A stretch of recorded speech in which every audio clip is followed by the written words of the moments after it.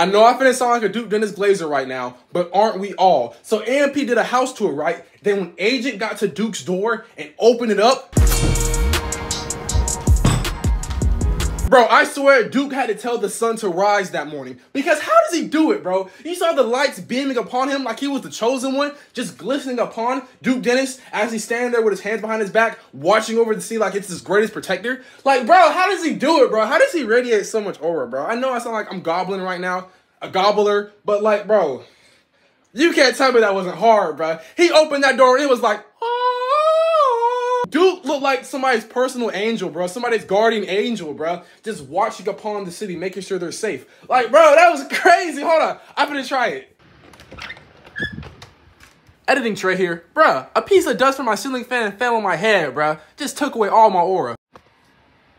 Yo, things of that nature.